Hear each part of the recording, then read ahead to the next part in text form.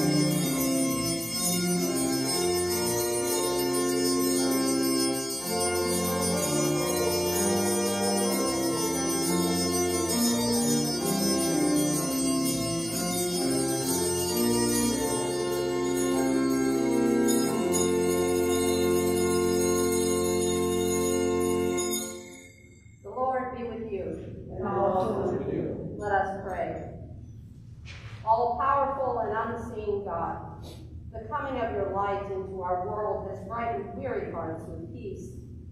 Call us out of darkness and empower us to proclaim the birth of your Son, Jesus, who is the Christ our Lord, who lives and reigns with you and the Holy Spirit, one God, now and forever. Amen. May be seated.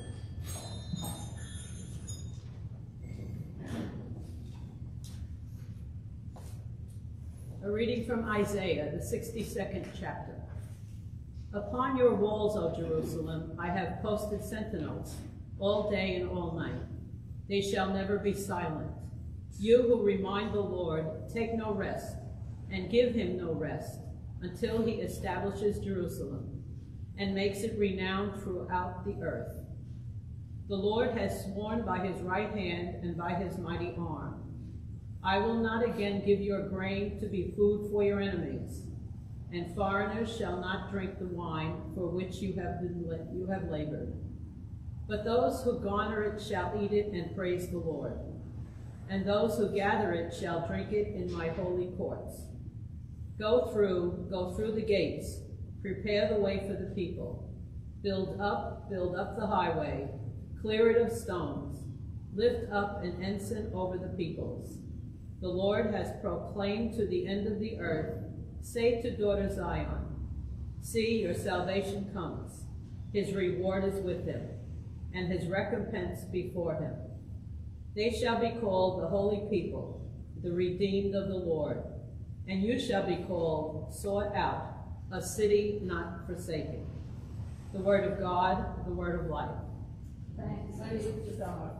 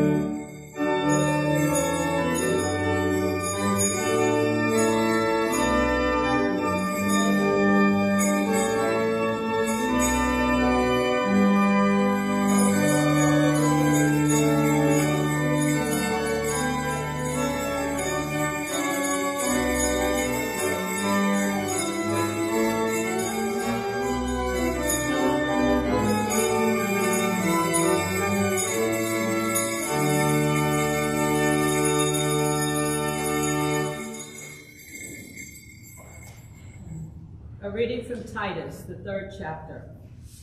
When the goodness and loving kindness of God our Savior appeared, he saved us, not because of any works of righteousness that we had done, but according to his mercy, through the water of rebirth and renewal by the Holy Spirit.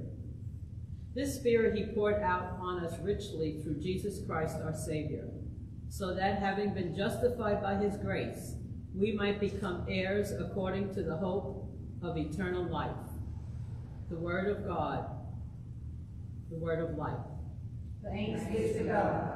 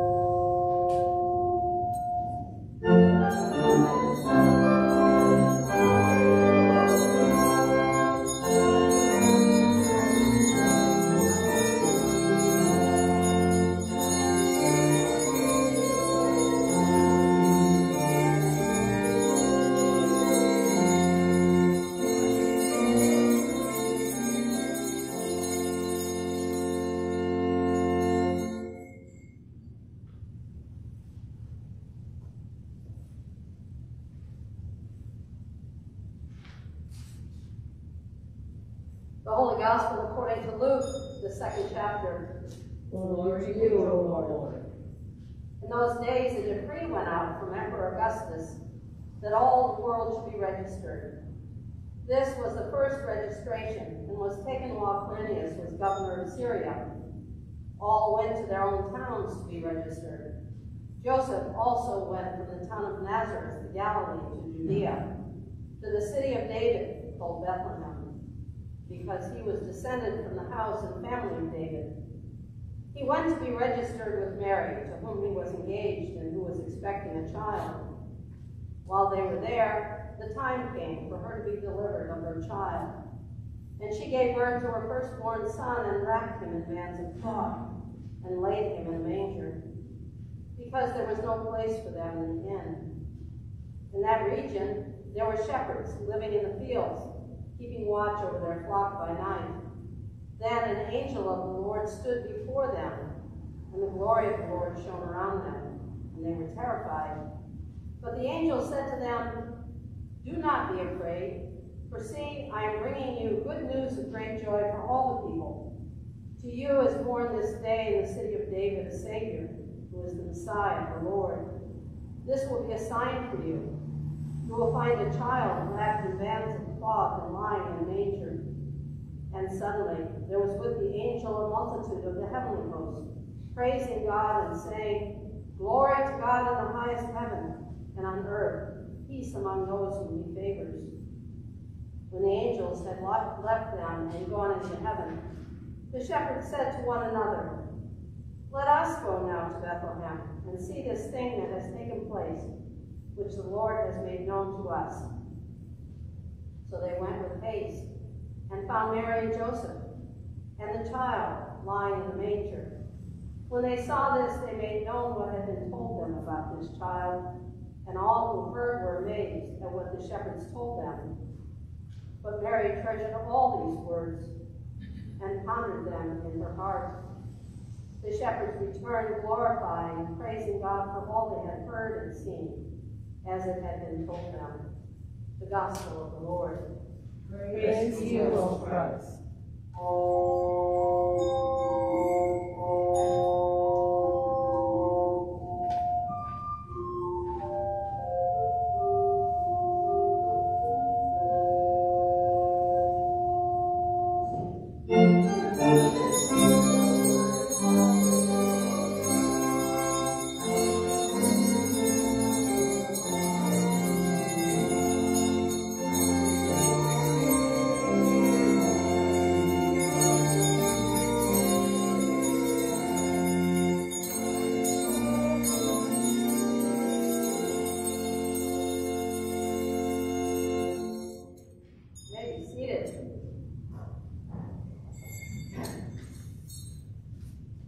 Northern Michigan, there's a little village that has the name Cross Village. There aren't many buildings in the village. In fact, you can very easily drive past it before you even know that you're there. What stands out, though, as you go past the various buildings, is in the center of town is a very large park. And in the center of the park that's very visible from the road is a very large cross. with flowers planted all around it in the warmer seasons.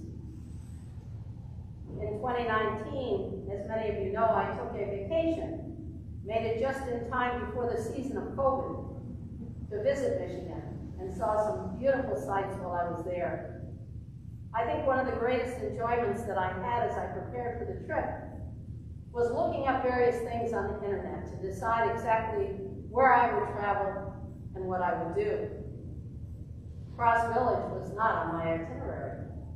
It just so happened that when I was in Mackinac City and it was time to do some laundry at the laundromat, the local laundromat, there was a young couple there, and for any of you who know your pastor, you know I enjoy speaking with people. So right away I started up a conversation with this young couple, and they were native Michigan residents. They knew the state from one end to the other. The gentleman was a truck driver, actually. He knew quite a bit about our country. He'd been on most of the roads. And as we talked together, he said to me, where you really need to go is to Cross Village. He said a lot of people don't know the place. It's off the beaten path, not even near the major highway. And he gave some very good directions on how to get there. He explained that there was a man who had lived in that village a couple of decades before, who had constructed a very unique restaurant. This gentleman evidently enjoyed carving wood. I had lunch there that day in Cross Village. Never seen a restaurant like that before. All kinds of ornamental wood carvings, some life-size, people, animals, various scenes, all kinds of things. Things I never would have expected. I asked the owner, who was the grandson of the originator, why it was, what happened that the cross was erected in that large park. And he said to me, if you drive down the road a little bit farther, he said there's a row of churches. The first settlers here were people of faith, and they wanted to thank God in a very special way for all the blessings that they had received, that God had brought them to a new home where they were able to flourish. It really touched my heart to think how people might express their faith. In our Christmas story today, we learn about the shepherds who are out in the field tending their flock by night.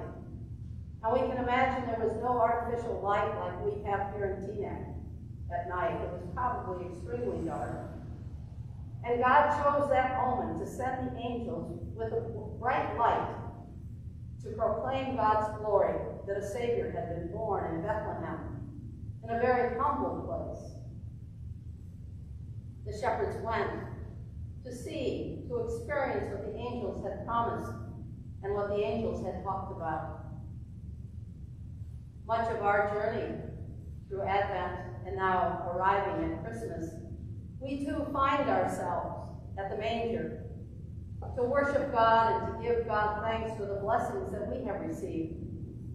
That even in this time of COVID, we've been able to gather for in-person worship over Christmas, to enjoy the beautiful hymns and carols that are so familiar to us. And we learn from that that even in the darkest of days, in the darkest of nights for the shepherds, God always breaks into that darkness to bring a great light and proclaim to all of us, unto you a Savior is born, unto you a Messiah is given. God's inbreaking of love, mercy, grace, and hope this Christmas that can last us a lifetime and beyond. Today, God reaches down to us and brings to us a Savior who will be Christ the King. We know the ending of the story. The shepherds did on that Christmas night. But we are blessed to have the entire story and to know that it's through Christ that we receive the greatest gift of all at Christmas. So this Christmas, as you look upon the nativity scene, think about the journey that you have been on during Advent, now arriving at the destination of Bethlehem. And what is it that God is proclaiming for you and for all of us on this night? Glory be to God in the highest, and on peace, earth and goodwill among all people. Amen. Amen.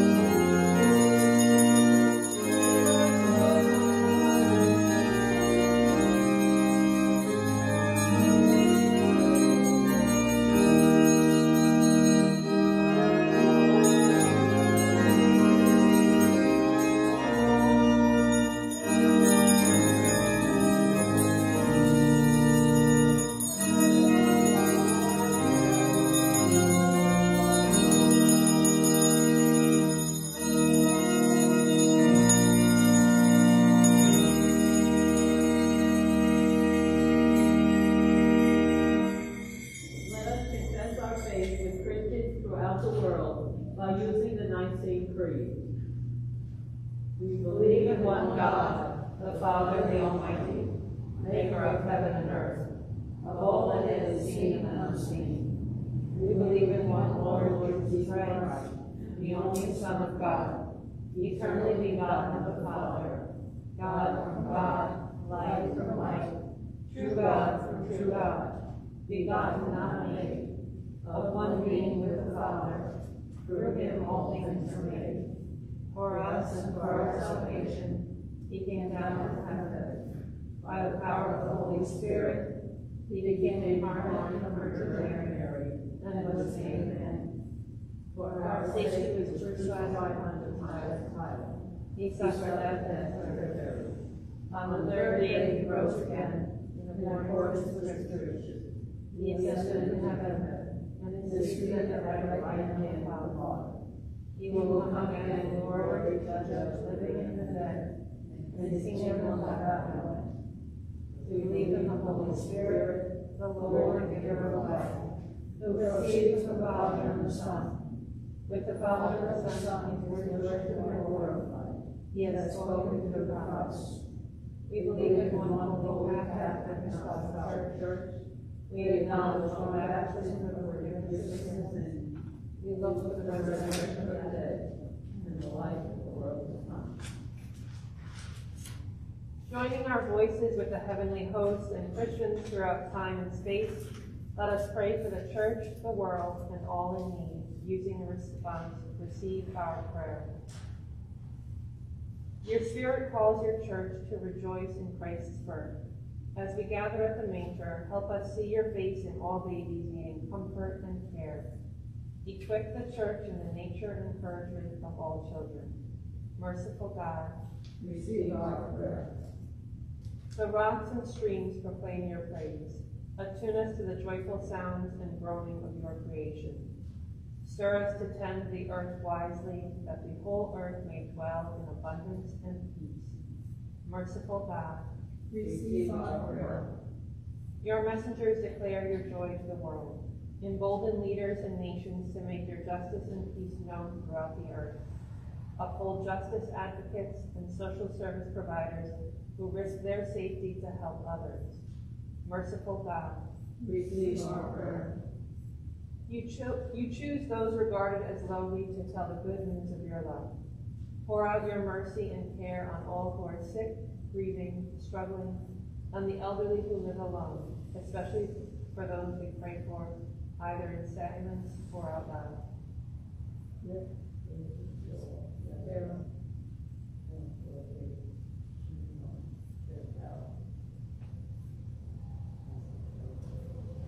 Merciful God, Receive our prayer. you abide with your people in times of trouble. Accompany families and children who have nowhere to turn. Strengthen this congregation and local ministries in their care for those fleeing danger, abuse, or neglect. Merciful God, Receive our prayer.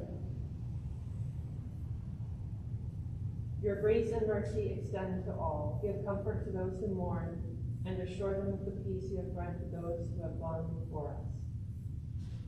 Merciful God, Receive our prayer. Rejoicing in your word made flesh among us, we commend these prayers to you, confident of your grace and love made known to us in Jesus, who is the Christ, our Savior and Lord. Amen. The peace of the Lord be with you always. And also with you.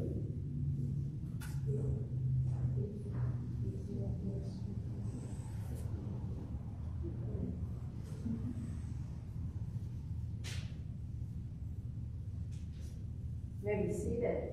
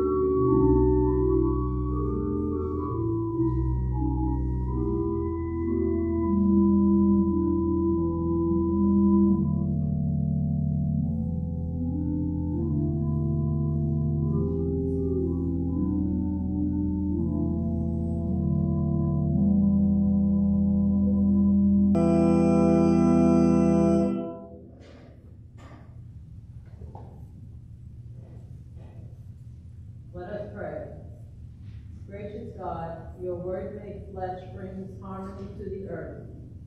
As we offer ourselves and these your gifts, prepare us to receive the grace and truth you offer at this table, and renew in us the song of your salvation. In Jesus Christ, our Savior. Amen. The Lord be with you. And also with you. Lift up your hearts. We lift up to the Lord. Let us give thanks to the Lord our God. It is right to give our thanks and praise. It is indeed right, our duty and our joy, that we should at all times and in all places give thanks and praise to you, Almighty and merciful God, through our Savior Jesus, who is the Christ. In the wonder and mystery of the Word made flesh, you have opened the eyes of faith to a new and radiant vision of your glory, that beholding the God made visible, we may be drawn to love the God whom we cannot see. And so with all the choirs of angels, with the church on earth and the hosts of heaven, we praise your name and join our unending hymn.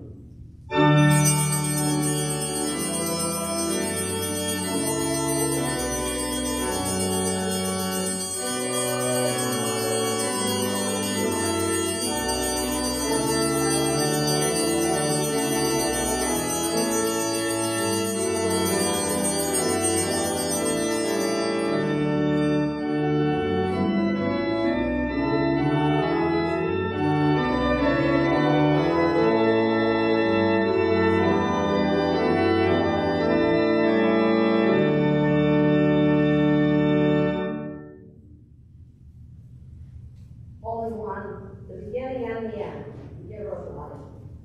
Blessed are you for the birth of creation. Blessed are you in the darkness and in the light. Blessed are you for your promise to your people. Blessed are you in the promised hopes and dreams.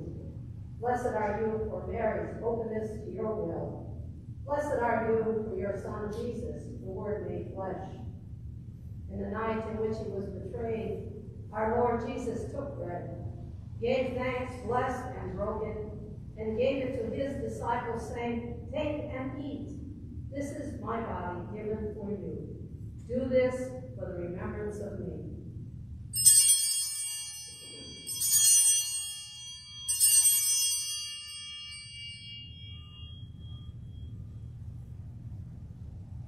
Again, after supper, he took the cup, gave thanks, and gave it for all to drink, saying, "This cup is the new covenant in my blood, shed for you and for all people for the forgiveness of sin. Do this for the remembrance of me."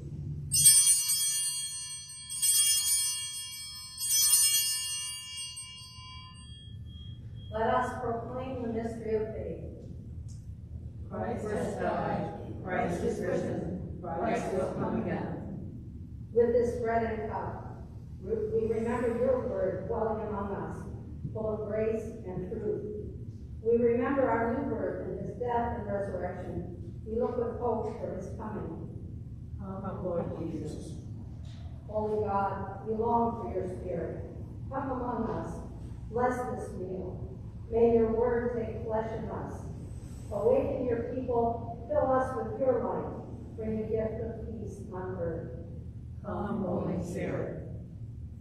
All praise and glory are yours, Holy One of Israel, Word of God incarnate, power of the Most High, one God, now and forever. Amen. Gathered into one by the Holy Spirit, we say the prayer that Jesus has taught us. Our Father in heaven, hallowed be your name. Your kingdom come, your will be done, on earth as it is in heaven. Give us today our daily bread. Forgive us our sins, as we forgive those who sin against us. Save us from the time of trial, and deliver us from evil. For the kingdom, the power, and the glory are yours, now and forever. Amen. In Christ's manger, at Christ's table, come see what God makes known for you. Come to the table where all are welcome.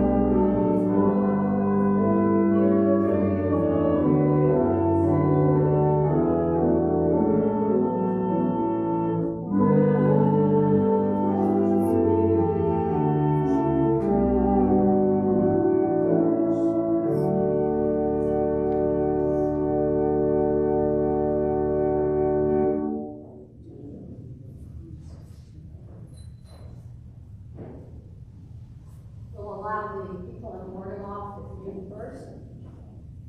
And then after they have received, please come forward one at a time. We try to leave space at the tray. There's a tray in front of the food section here. The outer rim has wine. The inner circle has grape juice.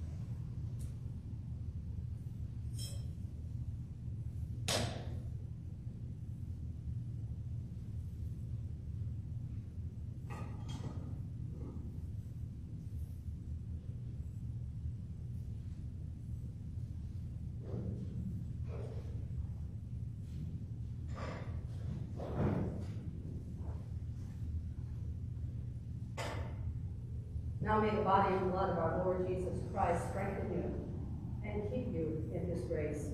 Amen. Let us pray. Radiant God, with our eyes we have seen your salvation, and in this meal we have feasted on your grace. May your word take flesh in us, that we may be your holy people, revealing your glory made known to us in Jesus Christ, our Savior and Lord. Amen. Amen. Now may the God of hope fill each one of us with joy and peace in believing, so that we may abound in hope by the power of the Holy Spirit, through Christ Jesus, the Word made flesh. Amen. Amen. May be seated. I'd like to take this opportunity to thank Carol for all that she did to prepare for Christmas.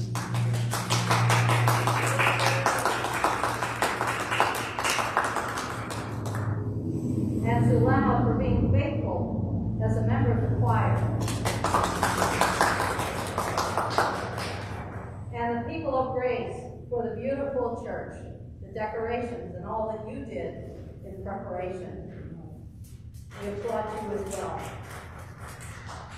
And for our guests, our visitors, and other members of the congregation, we are grateful to have all of you as a community of faith as we celebrate the Thanksgiving, the birth of our Savior in Bethlehem.